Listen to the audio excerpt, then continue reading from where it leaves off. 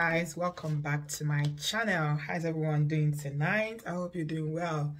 So it's springtime, my favorite season of the year, and it's time to switch it up, switch it up, switch it up, switch it up, switch it up, switch it up, switch it up, and switch it up and switch it up. Yeah, it's time to bring out all your summer dresses, your spring dresses, and of course your hair. And today I've got this beautiful coily. I love coily hair. I think coily hair suits me the best, to be honest. So I have tons of them, but this one is new and it's from Beaufox. It's called Beaufox.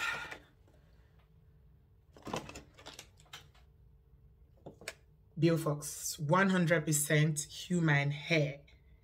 100% human hair. And this is a wig they sent me. It's so light. You would not believe. Initially, I was like, oh my God, for the price of this hair, is it going to be nice? Then I got it. I'm like, okay. So I spent a lot of money buying hair because I like to look good. I'm not blessed with natural hair that is long. So I got to help myself. You know what I mean? If you're on this WhatsApp group, yeah, you like your wigs, you like your weave, and you like to switch it up, Beaufox is the hair you want to go and get. It's really, really affordable. Most of their wigs are less than $100. You would not believe it. It's so soft, 100% human hair. I'm feeling it. If you follow me on Instagram, I'm going to be posting some pictures there so you see it. This hair is absolutely lush. Let me turn my back so you can see. You can see how lovely, lovely it is. It's gorgeous. Really, really nice. I love it.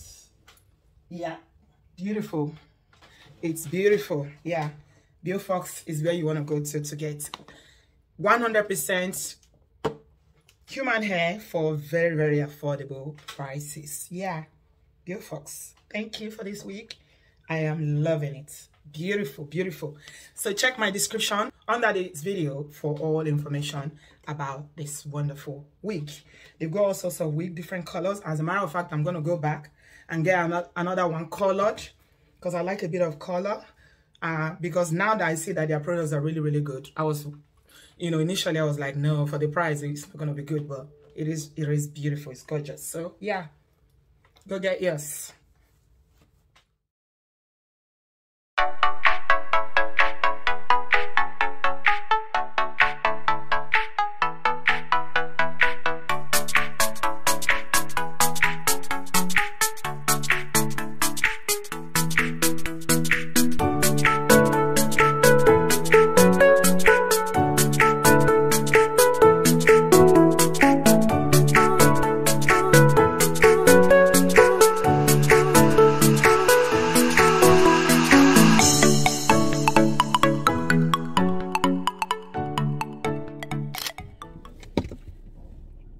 So guys, today I want to talk to you guys about men.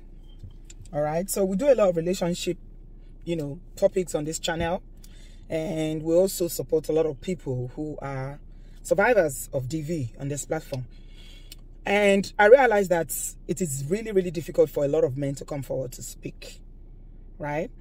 I mean, on the majority in our community, I see that women are mostly survivors or victim of DV, but some men also experience some sort of DV. So that's all I want to talk about today. When men are going through DV, any kind of DV, be it emotional, physical, who do they talk to? Who do they talk to?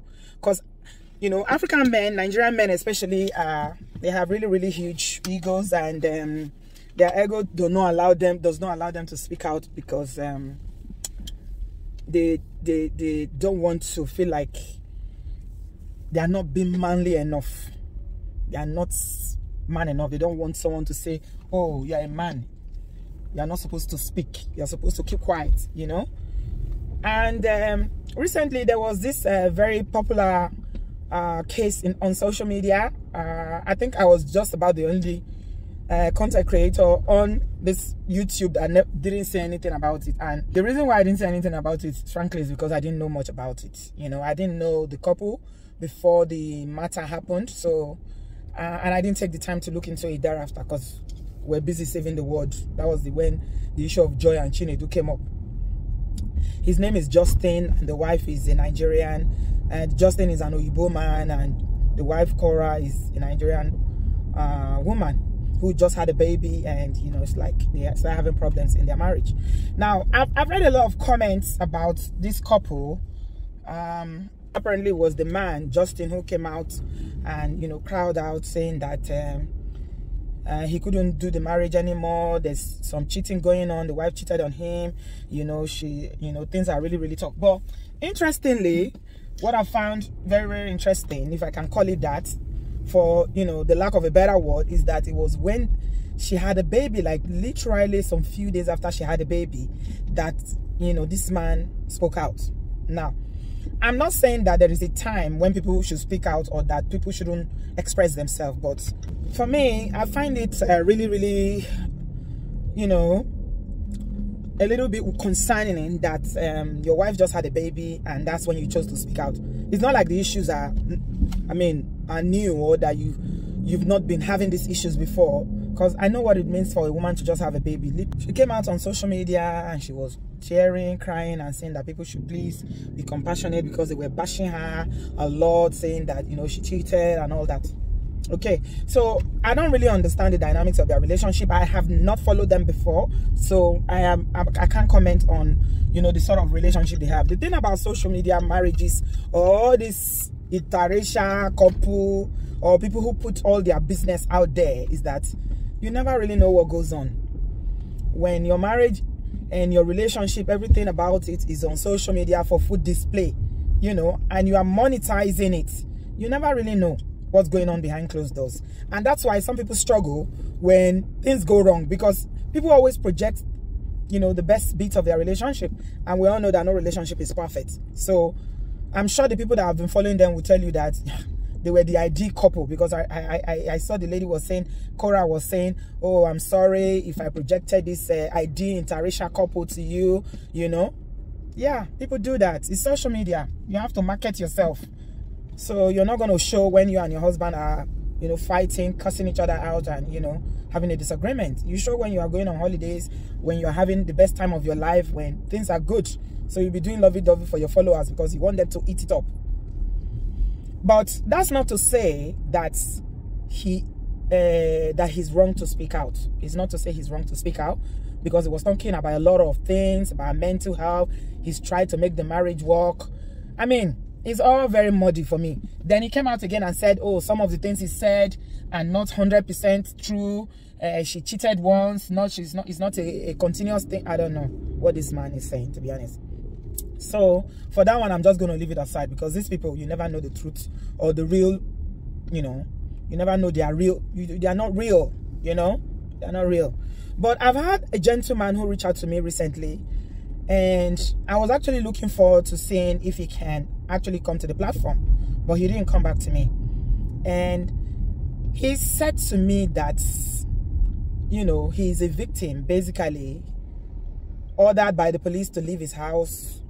And it was actually their family friends that initially brought this to my attention, because they felt like the injustice that is done to him is too much. Okay, so they are saying that this guy married this woman. They are Nigerians, okay, and she's a high maintenance woman. Let me put it like that, high maintenance. And basically, this man had, you know, worked all these years, breaking his back to give her this lifestyle. When I finished talking to him and, you know, listening to their friends, and these are, you know, family friends to both the man and the woman, and so I would think they have a clearer picture without, you know, being too biased. What I saw in that relationship was that the woman didn't seem to really like him that much. She only married him because he could provide the lifestyle that she wanted.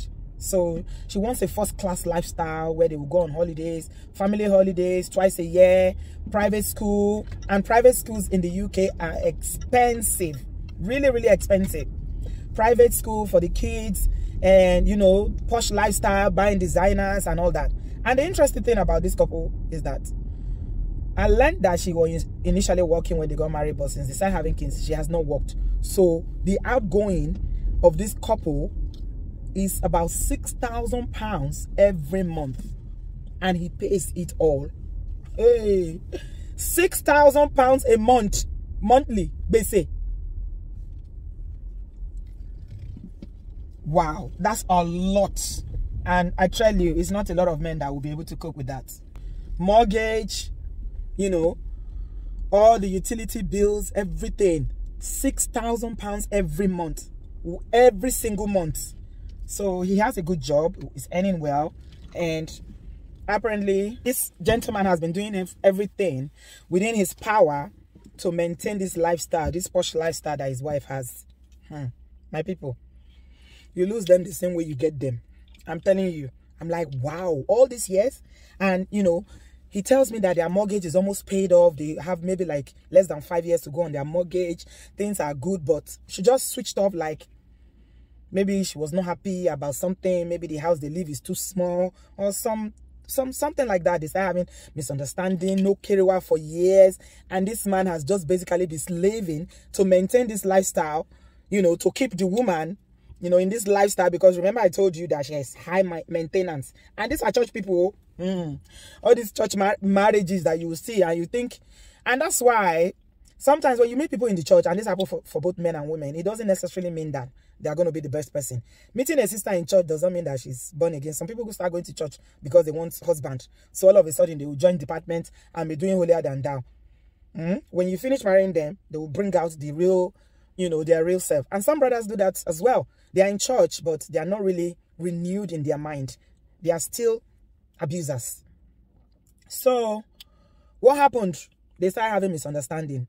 The man tells me that, you know, she turned the children against him. The children are so disrespectful. Nobody speaks to him. She will cook and she will not give him the food, and she will be eating it in his presence.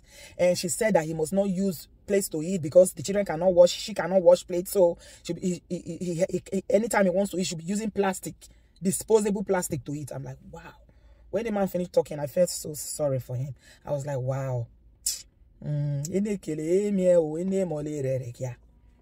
it's like what people will say, that those who are looking for don't find, those who have don't know what to do with it. It seems like a very genuine, calm, very easygoing person. All right. And this is what the family friend, I'm not just going by what he says.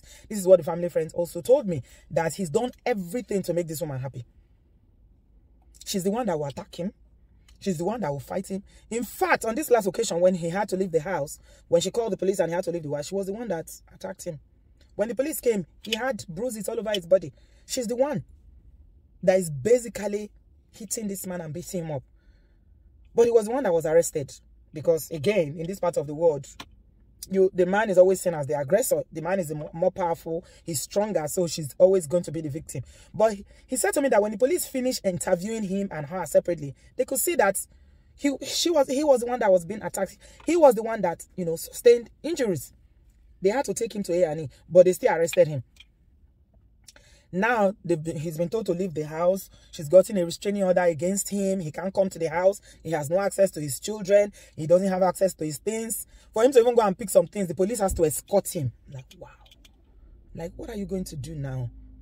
What are you going to do? So, I mean, it even took him a lot of time to open up. My point is, men go through things as well. Men go through things. And incidentally, it's the good ones that always end up with all these narcissist women. What is his offense? I was asking him, I said, what is the main thing that she complains about you? He said that, she said that when he goes to the barber, he doesn't bath immediately. So he started bathing. He said that the way he dresses, this, that, you know, just little things that are not so. I said, when he finished listing all the things, they are not, I cannot see anything important. All I could see was that this woman never loved. She never loved him. She married him because he has a really good job and can keep up, you know, the lifestyle that she wanted. So men go through a lot, and men cannot speak up oftentimes. They cannot speak up. I have another, you know, I know of another case where the man, in fact, now he catch the wife. They carry another man for their house. The man catch the wife. This one, she's a Jamaican woman. He caught her, you know, carrying another man in his house. But she was one that called the police. He was sent out of the house, banned from not going to the house, no contact with the children, nothing. And they're in court now, and the man is completely broken. So some men suffer too. They do. But the question is, what will it take for men to speak out? For men to get help? To say, okay, me too, I'm going through this. It's not only women that go through DV. Some women, you know, capitalize on, you know, the authority in this part of the world, the Western world, where the woman has a lot of rights and, you know, privileges, and they capitalize on it and actually use it against some good men. And that is not right. So, I mean, it's not going to be a long one. I'm just saying this to say that if you are in that position and you feel like you've done everything you can, you are a good person, you know you've given your best in that relationship, do not be ashamed to speak out. Do not say, oh, people will laugh at me. Oh, I'm a man, my ego. Nothing like ego. Everybody, they suffer. Everybody go through things in life. Please seek help. Even if you cannot speak out to publicly, all this running after to go and tell pastors, sometimes it doesn't work, because the first case that I told you about, they've exhausted all pastors, zonal pastor, divisional pastor, national pastor. All of them don't pray, they don't talk, it don't work.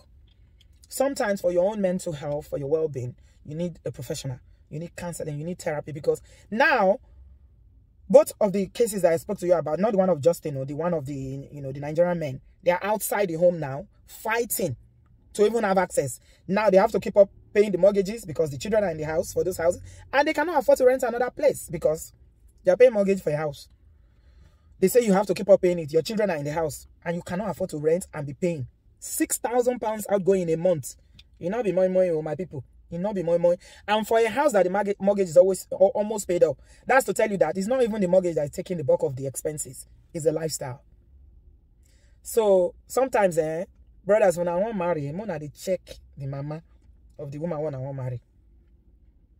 Sometimes they follow saying that the lifestyle where the mama gets 90 daughter go get. Sometimes some people they change. They'll say, no, my mama lifestyle, I don't like it. I don't want to follow her footstep. I want to change. Yorubas say, some people do that. When you are born, you rebet yourself. That means it's basically saying you change.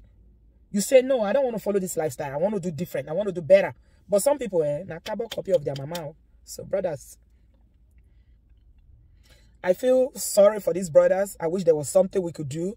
He needs legal advice on what to do in terms of how to, because it's obvious now the marriage is over. He wants to go for divorce, you know, and he's just broken. He's broken.